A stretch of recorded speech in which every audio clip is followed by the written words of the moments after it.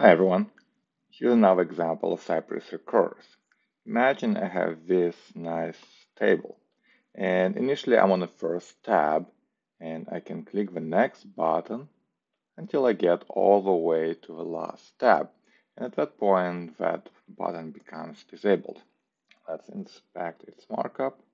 Okay, value next, and look, disabled, right? And if I get one page before that, then it doesn't have that attribute.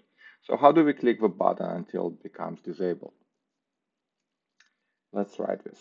I'm going to use recurse, and my first function is the one that gets me the button.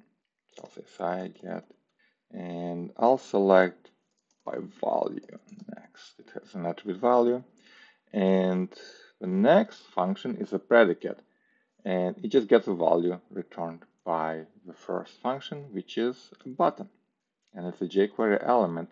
How do I know when to stop? When the attribute disabled, which we can get using jQuery attr method, is equal to disabled.